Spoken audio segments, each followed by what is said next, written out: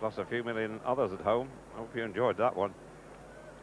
But what a night of athletics, and still one very, very big event to come. The final of the women's 200 metres. Merlin Ottey in lane 5. The full lineup: Malchagina, Pauline Davis. There's Katrin Krabbe in 3. Torrence of the United States in 4. Ottey in 5. Young of the United States in 6. Plivalova of the Soviet Union in 7. Igradova of the Soviet Union in lane 8. And Krabbe's gone up very quickly indeed on Torrence, and Ottey and Krabbe already.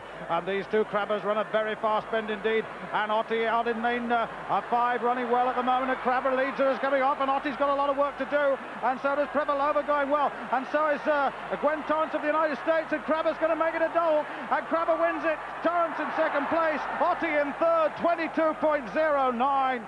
And that is into a headwind of 2.4 meters per second.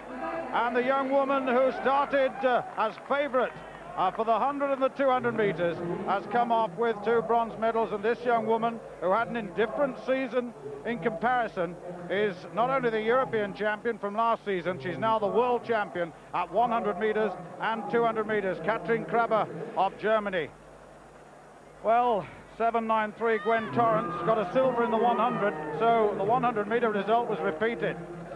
Krabbe from Torrence, and the 2 double medalists celebrate as well they might.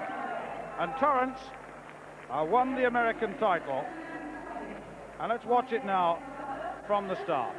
Well, Krabbe got away second place at the moment.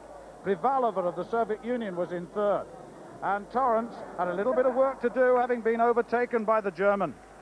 Torrence didn't give in though, didn't tie up, and Ottey in the straight must have caught sight, just that little peripheral vision, and Krabbe was there.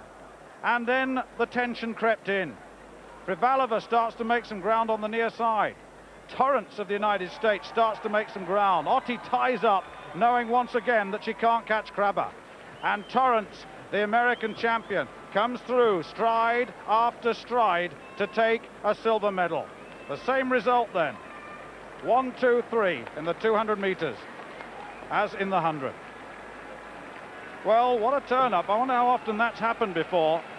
But Krabbe here looked so good in qualification. Relaxed, powerful.